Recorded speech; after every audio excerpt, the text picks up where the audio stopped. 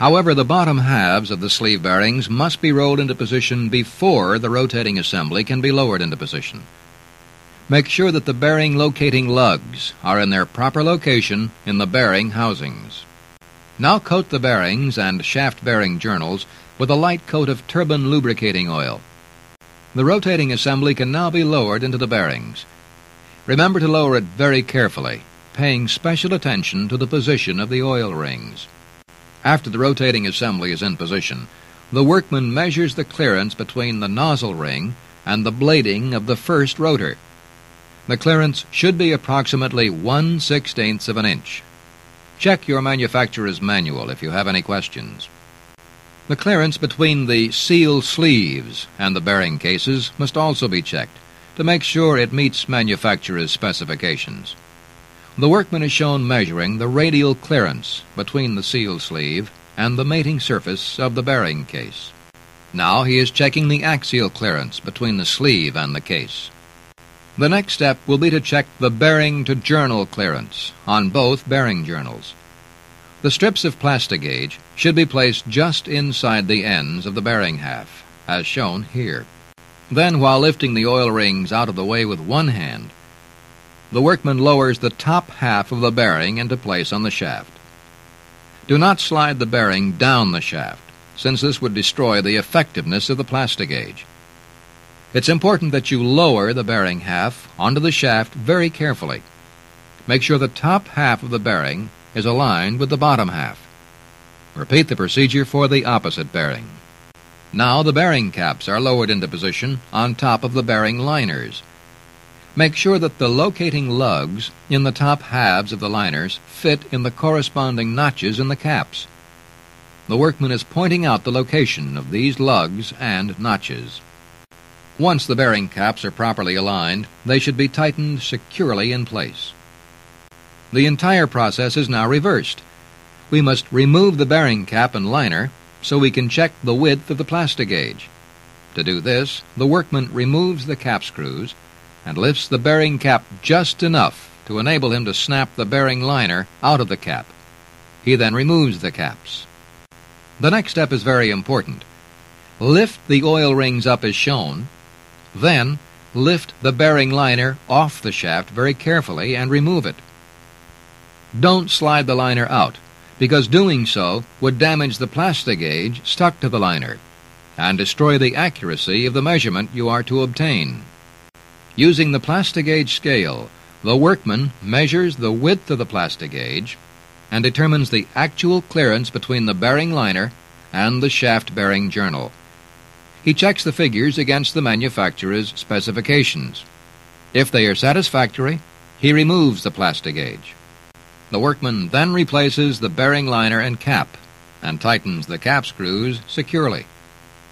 It's considered good practice to check the shaft at this point to see if it is binding in any way due to improper bearing installation. This may be done by turning the shaft manually, as the workman is now doing. Now, the outboard bearing on the turbine is a different story. After replacing the bearing liner, he leaves the bearing cap off. This is necessary because the governor hood on this particular turbine cannot be installed when the outboard bearing cap is in place. A cloth is placed over the open bearing housing to protect it from dirt until the cap is replaced later in the reassembly process. The next step of our job is to replace the carbon packing rings in the housings on each side of the turbine rotor. First, we must check to ensure that the inside diameter of the assembled rings are within manufacturer's specifications. If they are not, it may be necessary to obtain new rings.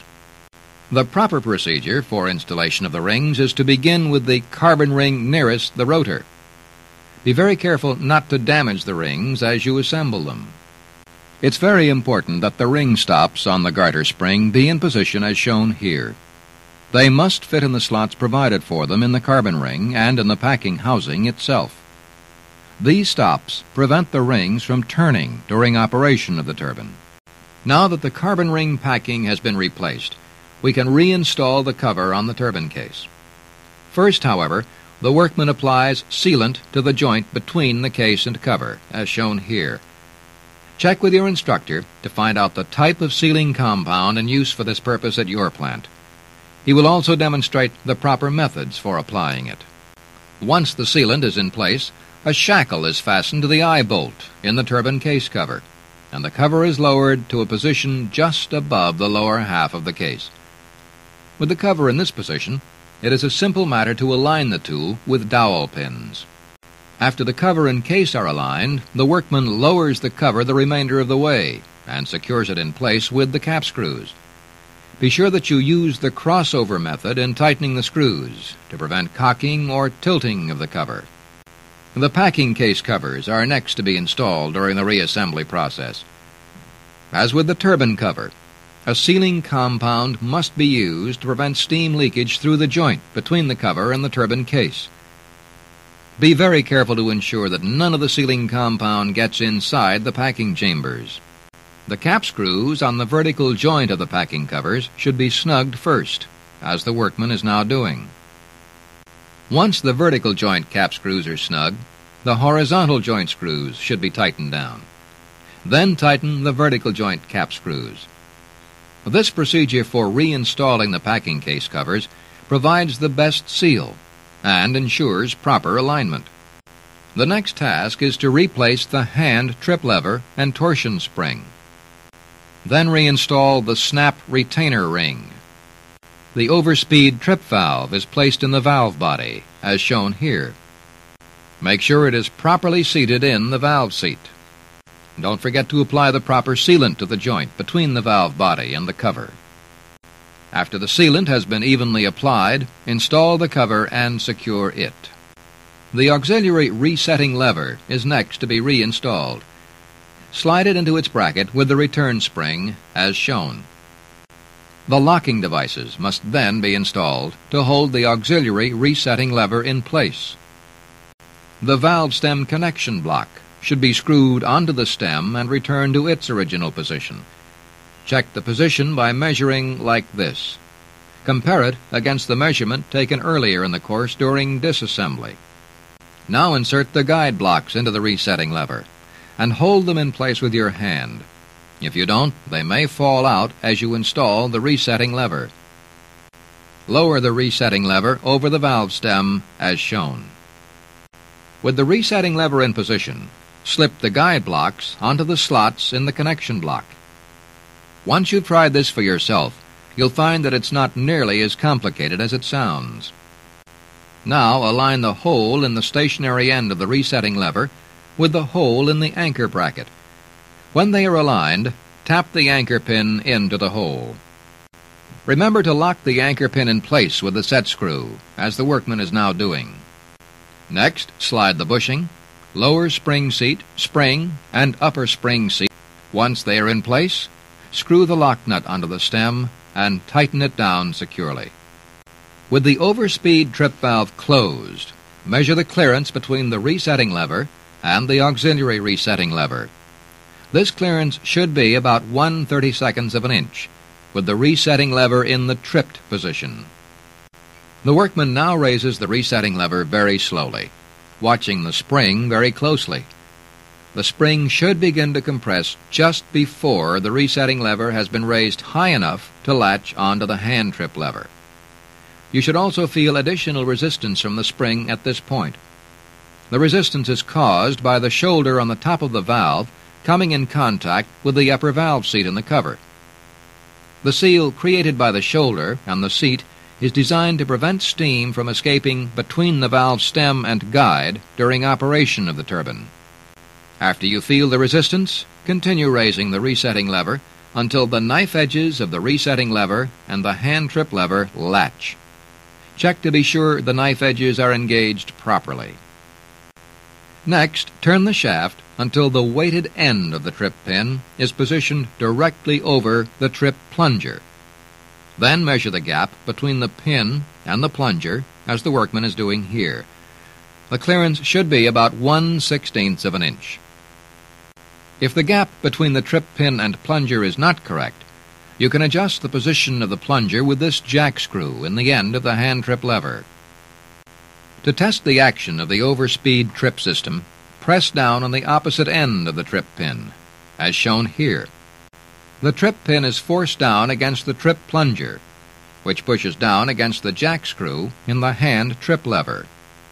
The hand trip lever pivots, releasing the knife edge of the resetting lever. The spring on the resetting lever then pulls the valve closed, showing that the overspeed trip linkage is operating correctly. Since the assembly is working correctly, reattach the spring to the resetting lever and to the valve cover. That completes the reassembly of the overspeed trip assembly. The first step in the reassembly of the constant speed governor valve is to make sure the valve is securely pinned to the stem. Then our workman slides the valve into the valve body and positions it carefully in the valve seat. Remember that the faces of the valve and seat have been lapped, and their fit should be nearly perfect. Since this is true, be extremely careful not to damage the contacting surfaces through rough handling or other abuse. Before replacing the cover, apply the specified sealing compound to the joint between the cover and the body of the valve assembly. Then slide the cover over the stem. Position it carefully and firmly against the sealant on the body joint and bolt it up. Check your manufacturer's manual to find out what type of packing should be used. Then pack the packing box in the cover of the constant speed governor valve assembly. With the packing in place, screw the follower into the packing box tightly enough to seat the packing firmly. Then back the follower off until it's only finger tight. Replace the jam nut in its original position on the constant speed governor valve stem as shown. Then measure from the face of the jam nut to the end of the stem to ensure that the position is the same as that you recorded during disassembly. Now screw the connection onto the stem and seat it against the jam nut. Secure it in position by tightening the connection against the jam nut. The governor hood is replaced on the constant speed governor by simply sliding it over the stem and positioning it in the groove in the bearing housing. As we mentioned earlier in the course, the outboard bearing cap could not be replaced until the governor hood was reinstalled. Now that the hood is back in place, the bearing cap can be installed and tightened down. The grommet seal, already in place on the spindle, should now be snapped into the hood. The only unassembled part of the constant speed governor is the linkage. The first step in putting it back together is to replace the pin in the governor valve stem connection. Then slide the governor lever over the pin in the valve stem connection as shown. Now the workman aligns the hole in the governor lever with the hole in the fulcrum bracket. When they are in line, he installs the pin. We must now measure the valve travel, which the workman is doing here. He is pushing the governor valve stem in as far as it will go until the valve seats. Then he measures from the back of the connection to the face of the follower. Once he obtains the measurement, he writes it down. Before taking his second measurement, he aligns the hole in the governor lever with the hole in the spindle connection and installs the pin. The linkage is now complete. The second measurement is taken from the same points as the first one a few moments ago, from the back of the connection on the governor valve stem to the face of the follower. Write the figures from this measurement above those you obtained a few moments ago. The workman then subtracts the first measurement, which was smaller, from the larger measurement just taken. The difference between the two measurements must meet manufacturer's specifications.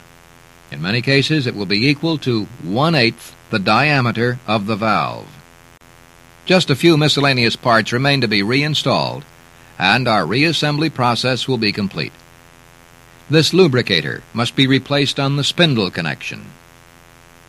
The speed changer assembly also remains to be reinstalled, as shown here.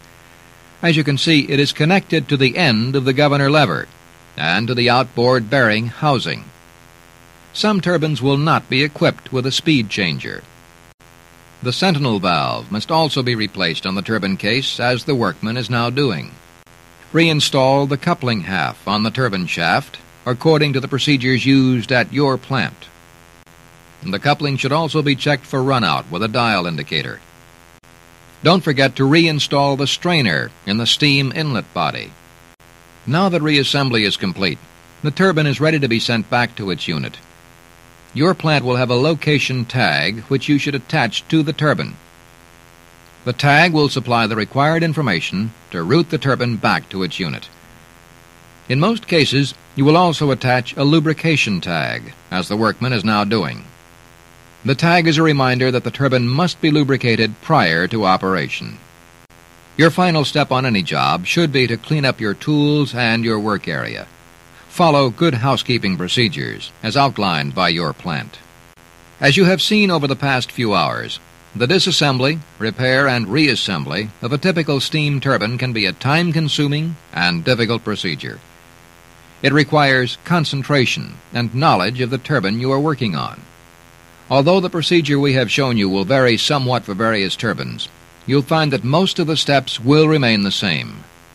If you have any questions, consult your manufacturer's manual and your supervisor. We have some questions for you now on the reassembly of a turbine. You'll find them in exercise number 5 in your workbook.